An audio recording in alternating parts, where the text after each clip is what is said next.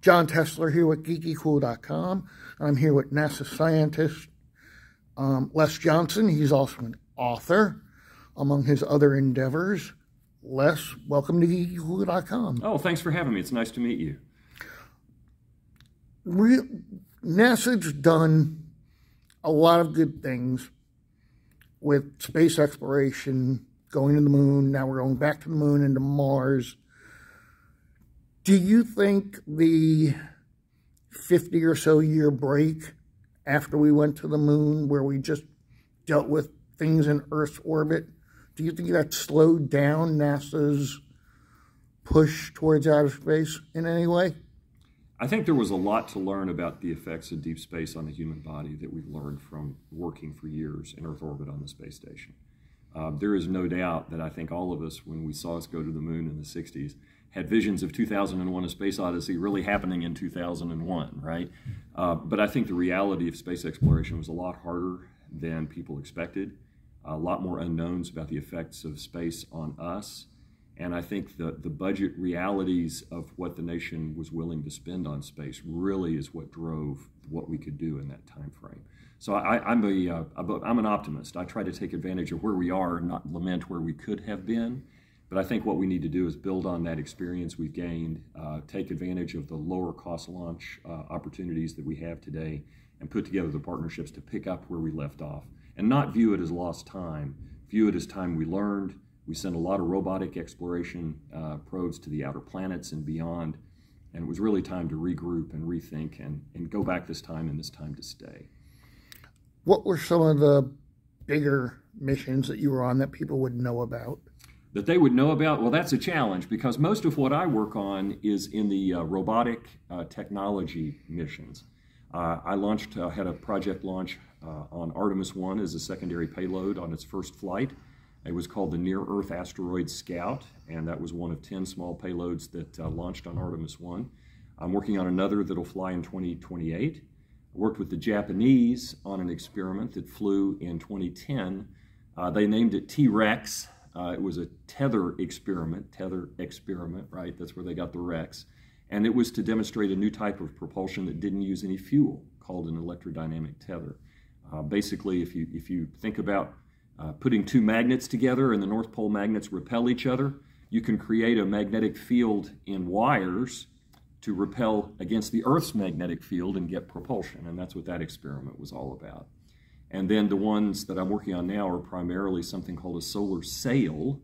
And those who follow space will be familiar with that. But it's a way to move through space without any fuel, and you're just using sunlight reflected from a big aluminum sheet that looks like a sail.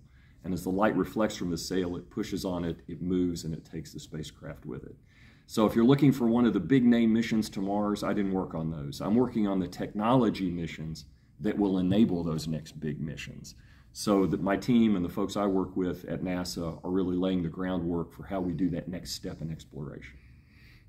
You're also an author. What are some of the books you've written that people might be interested in reading? Well, I have to give the caveat that I write on my own time. NASA doesn't endorse what I write, and so it's a totally separate activity. But if you're interested in going to the stars, and that's a geeky cool thing to do, I wrote a book for Princeton Press that came out last October. It's called A Traveler's Guide to the Stars. It's not a textbook.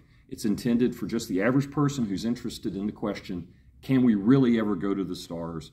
And how can we get there using the known laws of physics, not having to invent a warp drive or a Stargate to get there?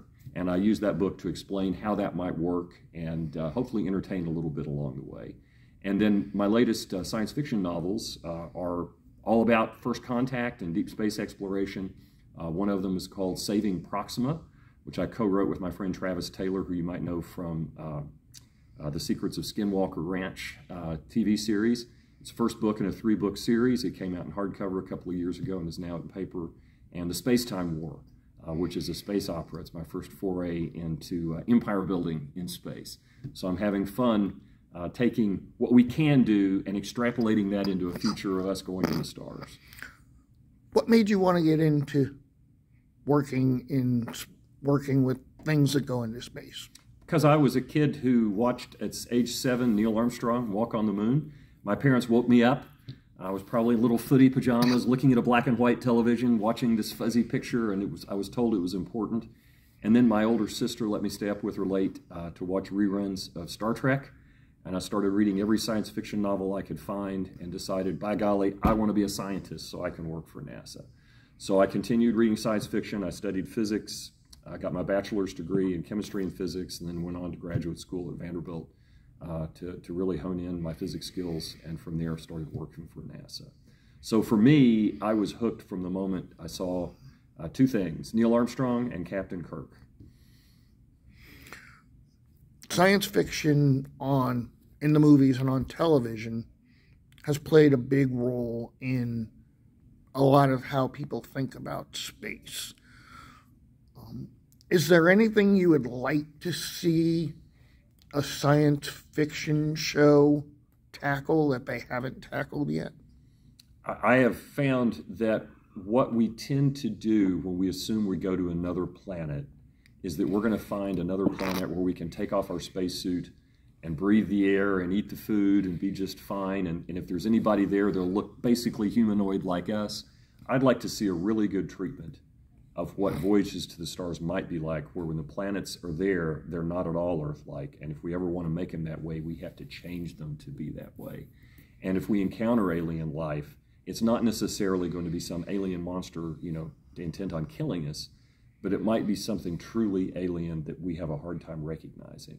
And I realize that makes it hard on the special effects budget in movies, but I would love to see stories that realistically treat what it might be like when we encounter those planets and that extraterrestrial life.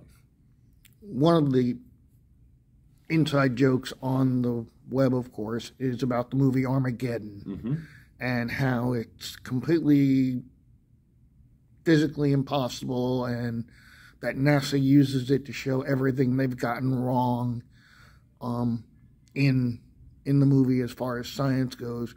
One of the things that I've always liked about that movie, because I do like that movie, is when Billy Bob Thornton was talking to the vice president, and the vice president, of course, asked him, well, how did we miss the asteroid?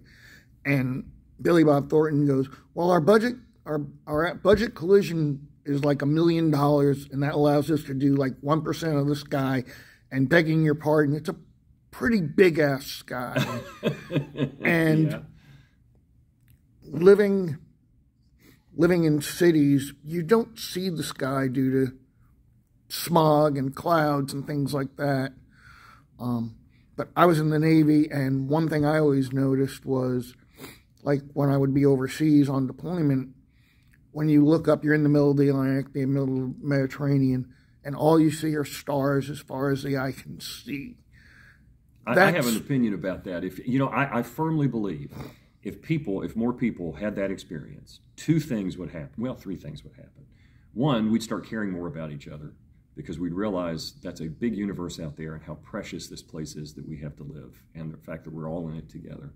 Second thing is funding for space exploration would go up, because people would be asking what's out there, right? Okay. And third is, I think people would become more spiritual. I think they'd start asking the big questions again of who am I, why am I here, and is there something more than me? And I think all of those, it would behoove the whole planet to be thinking about more. I think we'd all be better off. So I encourage anybody who's listening to this, plan a vacation to go out in the middle of somewhere away from a city, away from city lights, and experience the sky, because it is an emotional experience to see that dark sky. Now, you're a physicist, you work behind the scenes. Have you ever wanted to be that guy to go into space?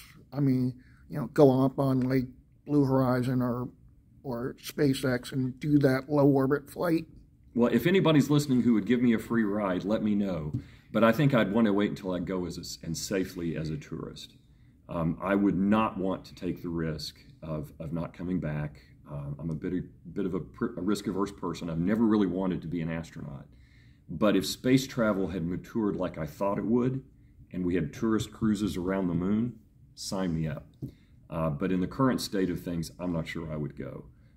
I have to admit, I want to come back to my family. I want to enjoy this beautiful planet that we live on. It would be great to experience that from space, but only if the risks were manageable. one of the big questions, of course, is there life out there?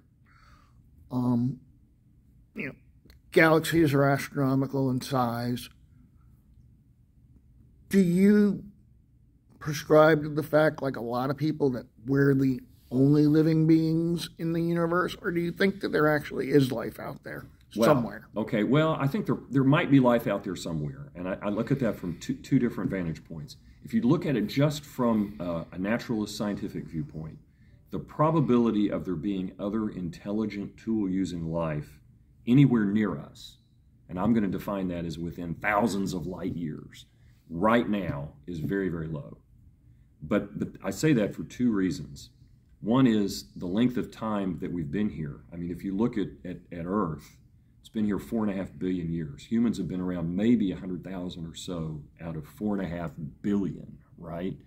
And so if I look at that and all of the things that led to us being here, according, to the evolutionary theory and naturalist explanation of that, we're here as a product not just of evolution, but of history. If the dinosaurs hadn't been wiped out, we might not be here, right?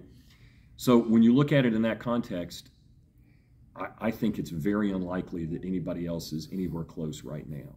Does that mean there may not have been a civilization 4.5 million years ago? Well, maybe, but that's not now, right? So when people ask me, is there life out there? I would say, yeah, probably there is life, or has been life, or will be life. But chances are not right now. Yeah, I know. Like one of the running jokes on social media, of course, is the National Lampoon's Vacation, where the alien flies by and looks at Earth and goes, "Roll them up," to roll up the windows. Yeah. Chances of us being visited are even smaller. I wrote an essay for my science fiction publisher, Bain Books, called "The Aliens Are Not Among Us." And in that, I expand on this argument of deep space and deep time. And I think that if we were ever visited by aliens, it is far more likely they came and saw dinosaurs than they came here at a time now when we humans are actually traveling in space. Because we've only been doing that for about maybe 100 years, right? Or thinking about traveling in space for 100 years. And that's a very small fraction of the time this planet's been around. Are you on any social media sites where people can? I am. I have a website, lesjohnsonauthor.com. I'm on Facebook at, I think it's, boy, I better look it up. It's at Les Author, but I am on Facebook. And I don't post too often on Twitter, but I am on Twitter, or X, or whatever it's called now. I'm also on LinkedIn. I'm mostly prolific on LinkedIn and Facebook. All right. Les Johnson, thank you for spending some time with GeekyKOOL.com. Well, thanks for having me. It was a pleasure to meet you.